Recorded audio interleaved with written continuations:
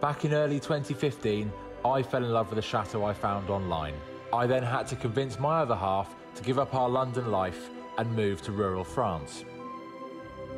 To my surprise, she said yes, and a year later said yes again at our wedding at the chateau we now called our home. It's just us two and our husky Lightning, and now of course a few animals who seem to have joined us along the way. It's such a beautiful place to live, so we decided to share it with everyone. It's obviously a lot of hard work for just us two. It's not always a fairy tale, and we don't always get it right. But it's all fantastic fun along the way, as we bring this chateau back to life for others to enjoy as much as we do.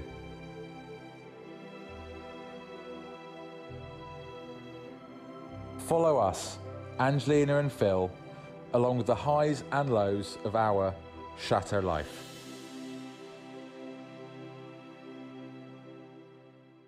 Hi guys! Sorry that we couldn't get our video out to you guys last week.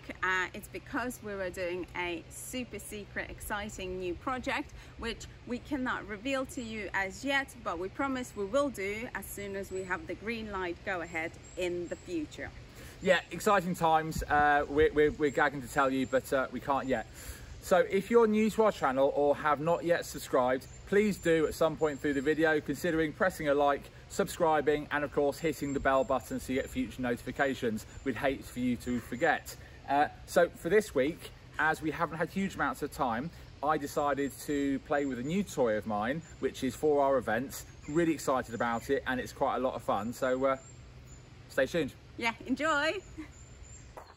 It's my new, very old, very rough golf buggy, which I've got because our events are pedestrian access only for safety. The mayor makes sure that we have to close the driveway for just pedestrians, and it's quite long, and we have a reasonable amount of elderly people around or hard of walking, etc. So thought I'd get something to do run them up and down the driveway. However, as most things here, we don't have huge amounts of money, so we do it all on a budget. And being reasonably handy, I'm going to do this. So, obviously, odd wheel. We have a puncture. Oh, a few broken bits. Oh, same on the other side. And just a few bits in general. So let's get cracking on this for a minute, I think. So I think the first job of the day is to deal with the flat tyres, at least then it's rollable. So let's start with that, shall we? Unless you're helping, come on, off you go.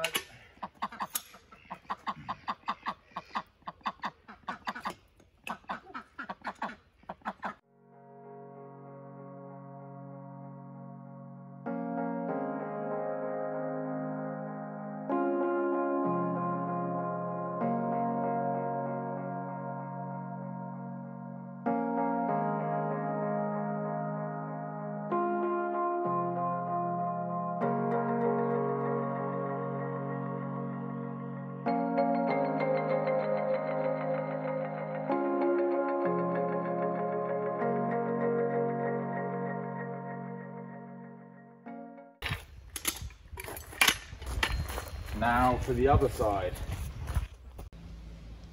So new rims all round. For safety reasons, I mean they're okay in the middle, but you see these outer edges are worn where it's been driven flat. I don't think these are really up to the weight of a six-seater, because they're all the same. This one didn't hold air either, and all the outer edges are gone. So I wouldn't have felt safe putting passengers on that. Worth the money for the wheels and tyres. So now we've got the rolling and inflatable part of it all sorted. Shall we see if it'll actually run? You know, the really important bit. Right, to an engine bay.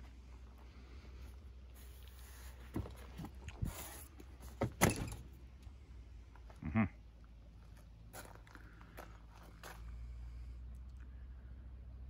little single cylinder Kawasaki, I think. What do we think? Should we put a battery in it? Do we think it'll run? Oh, that's a good question.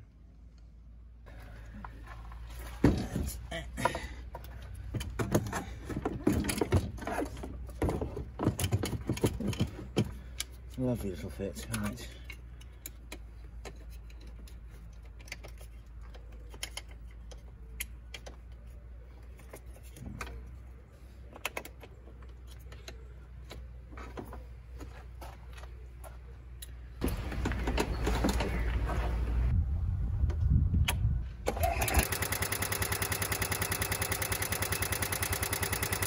All running. Guess it's time to see if it drives.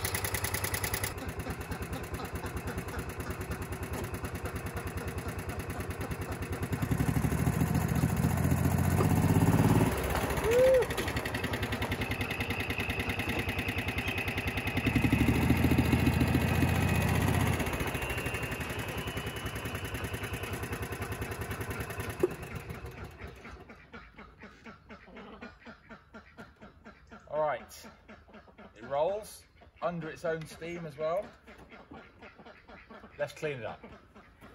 Thanks to a bit of equipment failure, I have no time lapse, although I did start filming it, of me cleaning up the Golf Buggy. Any chance you guys can do me a favour, can you just imagine some really cool music and me going really fast around the Golf Buggy like that? Awesome, thank you. So let's just see. Check that out. This is all coming up clean. Dirty seat. Clean seat. And that would be the case everywhere. Look at the difference.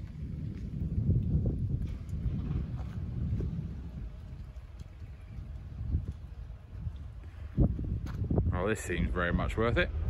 Time to get on.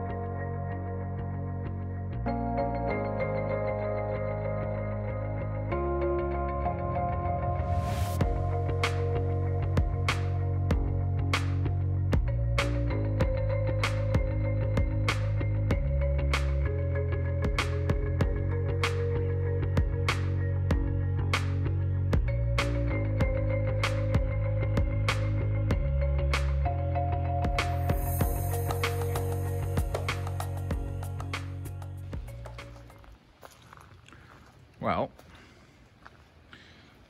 I'm going to go with 100% better, even if I do say so myself, than it was when I started this. It's not green anymore, which is always a good start. So, I really want to go and play with it in the garden, but it's wet. I'm going to get a wet bum. So I'm going to let that dry, and then I'm going to have a little play, and then see what actually needs fixing now.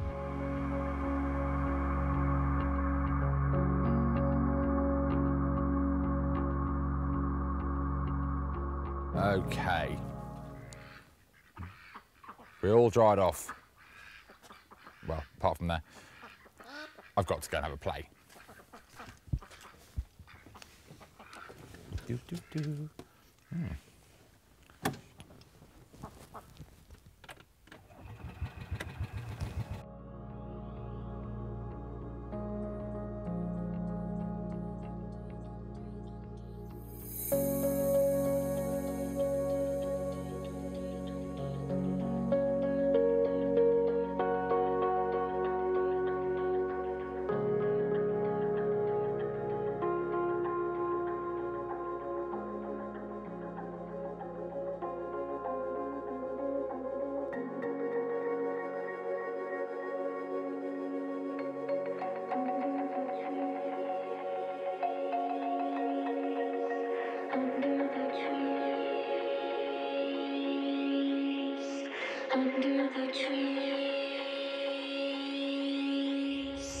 Under the trees, I found a box of blackberries.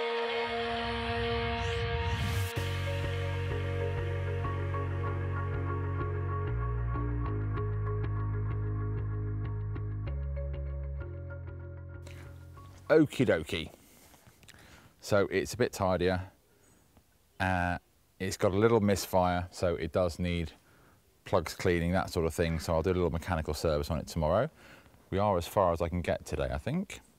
But now we can look a bit more easily about some of the things that do have to be repaired. We obviously have this bracket here, which is helping with that sort of movement. That's snapped. And then we've got that bracket up there for the roof. Isn't good. That one's actually snapped. We've got some bolts missing. It's all to do with the roof. That's not actually bolted in properly.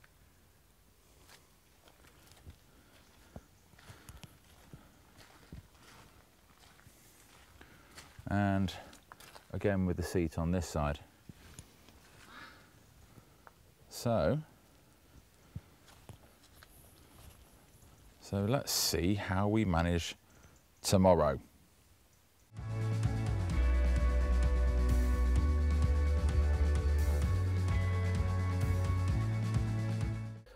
So previously we've sorted out all the weeds on the terrace and got that a bit tidied up and sorted out.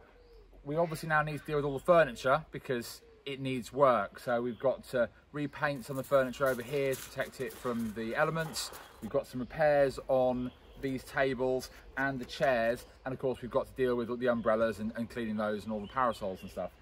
But I'm gonna start with re-gluing these chairs because they're the most important and no one needs to sit down on something and fall off.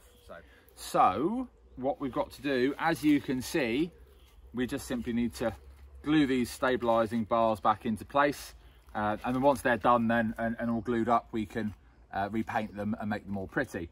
But let's make sure they're safe to sit on first. So it's time to glue them. I like simple repair jobs. Just putting some wood glue on these. Right.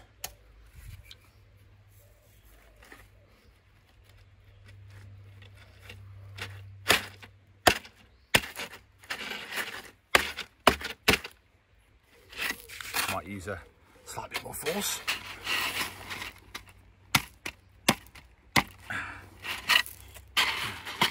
Got it.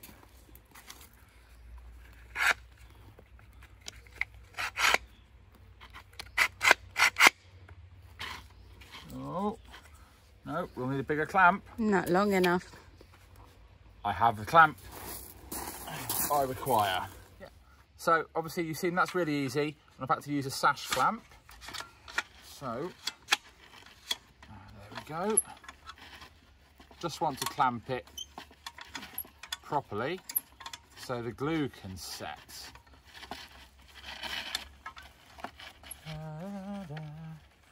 There we go. That's nice and easy. Now to repeat. That'll stop it from moving about. Yeah, it will. That'll stop it from moving about, and I think the smaller clamps will fit here.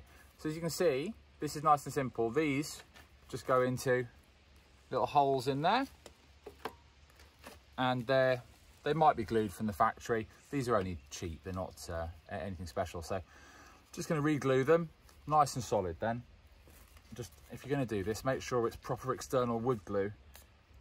I've used all sorts of different wood glues over the years, and I can highly recommend this Gorilla Glue that I'm using, if I'm honest, because it goes on quite easily and it glues well. So I'm not being shy with the glue. Perfect. So, and the last clamp, but this is a bit thinner, so I think this, there we go, this clamp will do it perfectly. So now I'm going to just leave this for 24 hours clamped up, put it to one side, and I'm going to carry on with the rest of the bits that are all coming apart. So here I am in my workshop, ready to do the next project, which is tying in with the Sun Terrace area, which we de-weeded, tidied up. And obviously there's a bunch of furniture there that needs repainting. And we got this set a while ago, and you are in my workshop, which is full of projects. And this is just the next one that's been waiting for a very long time to be out of here, done and gone. So with these, I plan to literally repaint them, because the paint is not fresh, it's all tatty and chipped.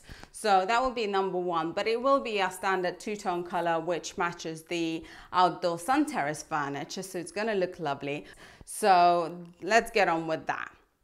Now these chairs have all been cleaned and they're ready to be painted, but one of the chairs had damage where this plank of wood at the back just cracked and obviously was loose. So Phil glued it using wood glue, and he put a nail through the wood so that it's held together stronger. And now I'll have to fill it with some wood filler. So that's the first thing. If I do that, then I can start painting the rest of chairs, and by the time I reach to this one, it should be set. I don't think the wood filler is gonna add any strength, to be honest. The other things like the wood and the metal nail has, but it's about sort of making it neat, and so that people don't rip the clothes or hurt themselves by perhaps cutting themselves. So no sharp edges, and nice and neat and tidy is the first step. And this can be done to anything from doors to tongue and groove, maybe floors or something like that. It's a great thing to have in the house to repair, or just make things look smoother and less old-fashioned and worn. There is many different colors wood filler is available in. I'm going to be using a white one because that's the paint color that I'm going to be using it to paint over. There is natural wood available. I'm sure there's dark wood, etc. So you only need a little bit, and then I'm going to try and squeeze in inside the gap and then perfect it. That seems lovely already. Perfect. So that's filled now. I'm gonna set it aside and start painting.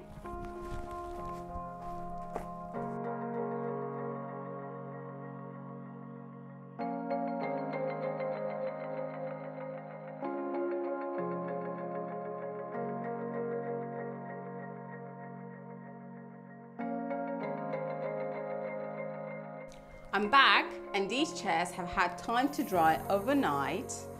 And now I'm gonna get on with painting the rest of it, which is the top, back, and the seat itself in a contrasting color, which is similar to the same color scheme as we have on the Sun Terrace. So they all match together. So let's get on with that now.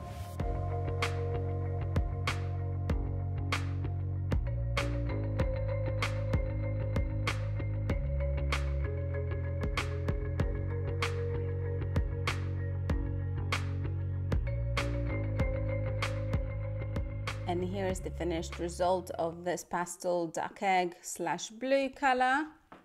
They're looking great. Just got to wait for them to dry. And look, this is the one that we filled up with wood filler, and it looks great. You can't tell there was anything there. Great repair. Okay, all done and painted. All of these are now done, finished with, and waiting to dry. So I'll come back tomorrow once they dry to continue. But meanwhile, let's go and wash some paintbrushes. I'm gonna show you the awesome tools that I use that I've just make life easier. So much easier and quicker, and saves on a lot of wastage of white spirit or chucking away brushes. All right, so come with me. First of all, remove any excess paint on an old rag. It's really helpful and speeds up the cleaning process and avoids any issues. So that's what I'll do first. And what I use is this magical tool. It's a total game changer. It makes the whole cleanup in 5 minutes flat, and you don't waste a lot of white spirit, and there's no need to chuck away any paintbrushes, which is a win-win. So let's start with filling a little bit of white spirit into this bucket. So this is how much I've added, literally a little bit. And you just go back and forth, having squeezed out any excess paint off the brush beforehand. That way you just literally cleaning any more paint, or dissolving any more paint, shall I say. All right, so that's done. So this is the tool, and it spins. And as I pull this out and extend, it's a bit like an old-fashioned bike wheel pump. So the concept is you stick the brush in here all the way, so these open up as you're pushing it through. So let's do that.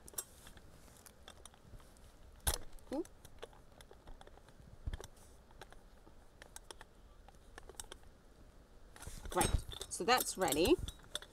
I'll just dip it again in there one more time. Then you are literally going to be spinning it inside a big bucket to catch all the white spirit in. Okay, so I'll begin.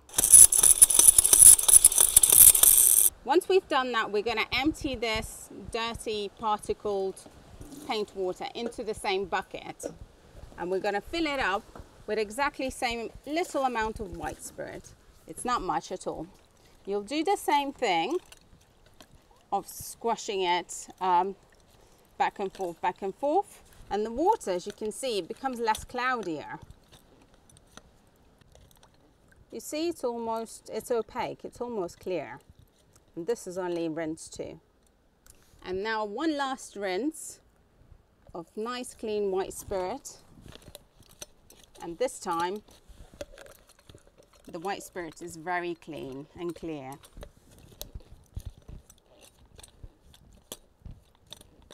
You see?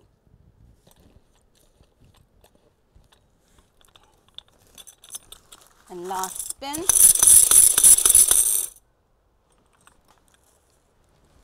Perfect. Now everything is clean and dry, because all the moisture just goes out and spins out. It's great for emulsion paint, but it's even better for any oil-based paint as well. Now let's do that from the start. I've taken another brush, a much bigger one. Same thing, not much white spirit, and that's pretty white and cloudy, very white.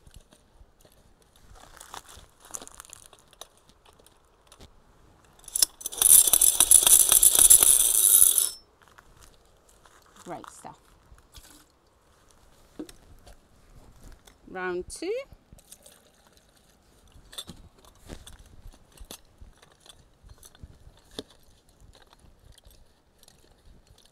Now the white spirit is becoming a bit more opaque, and that's just round 2 of cleaning.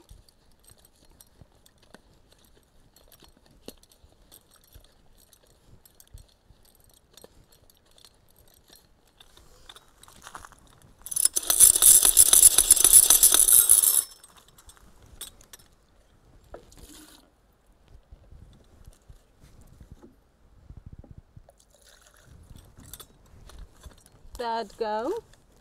Let's see how that turns out.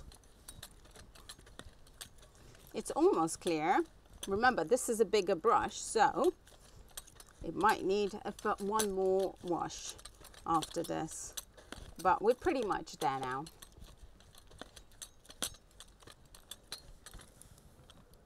Oops.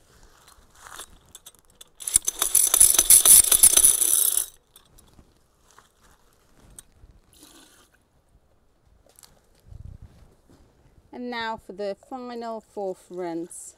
I'm pretty sure this will be the final because white spirit is becoming very clear. There's hardly any paint coming off the brush.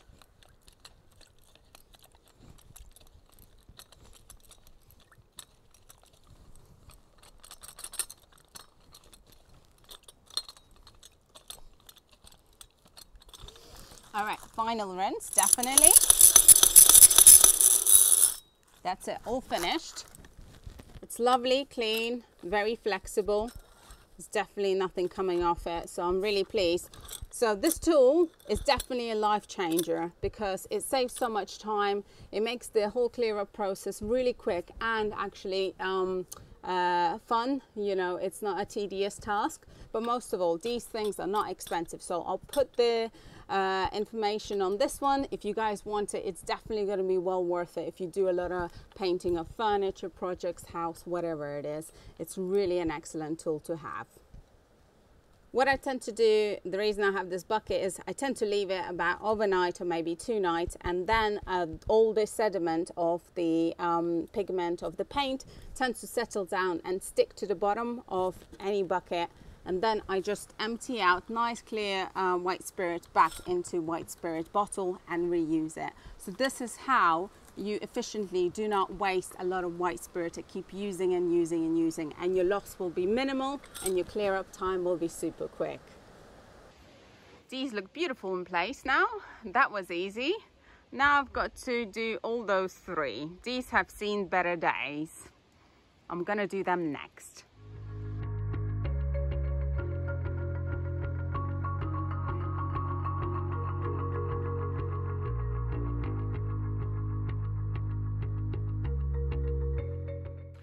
Right, clamps are off, glue has dried, and I think I have 2 sturdy chairs.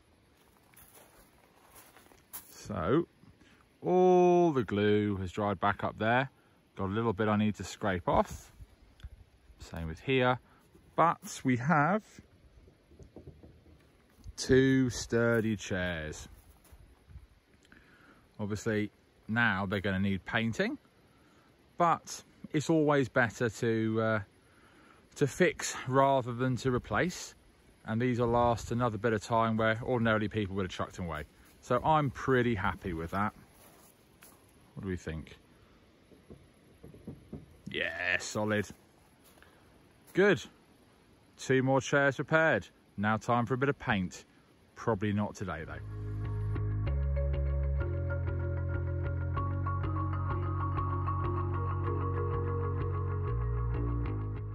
Thanks for watching, guys. Hope you enjoyed it. It was an awesome episode with really nice tools and nice new golf buggy for our events, which is going to help out everybody a lot. If you do like my brush cleaning tool, check out the video description to go and get it. Like I say, it's really, really affordable, and you can even use it on the paint rollers as well. You stick them over as well as brushes, and they really clean it really quick. So check that out.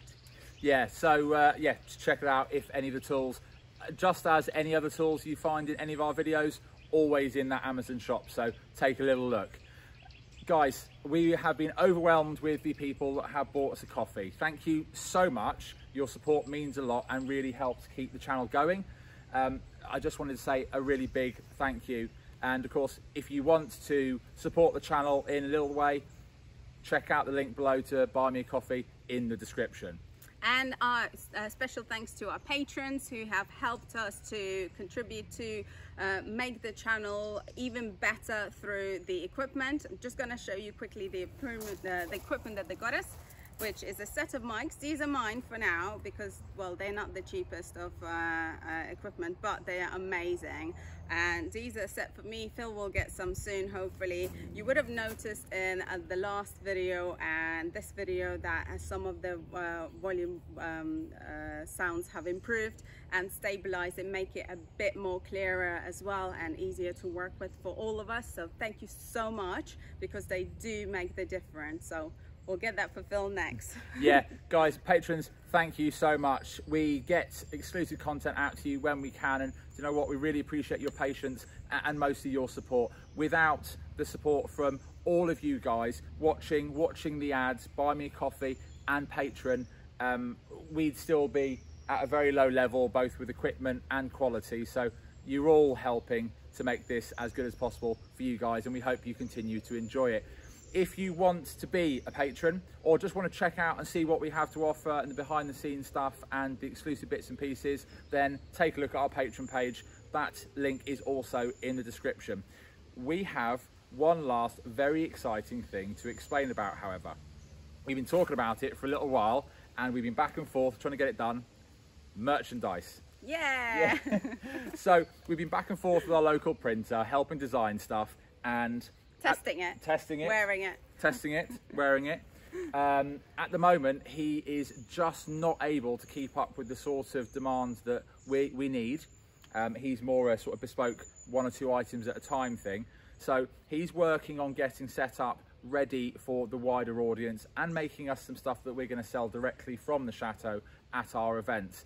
In the meantime, we've buddied up with a company called Teespring to offer some stuff mainly for the States, but of course in Europe as well, for some t-shirts, some odds and ends, souvenirs, garments, and with a little luck it's going to be available directly underneath our video when this goes out. If not, maybe a day or 2 later. It takes a little while to come up. So to be honest, unless you're watching this video right now, if you're watching in a couple of days, it's going to be there, so you're going to be wondering what I was talking about.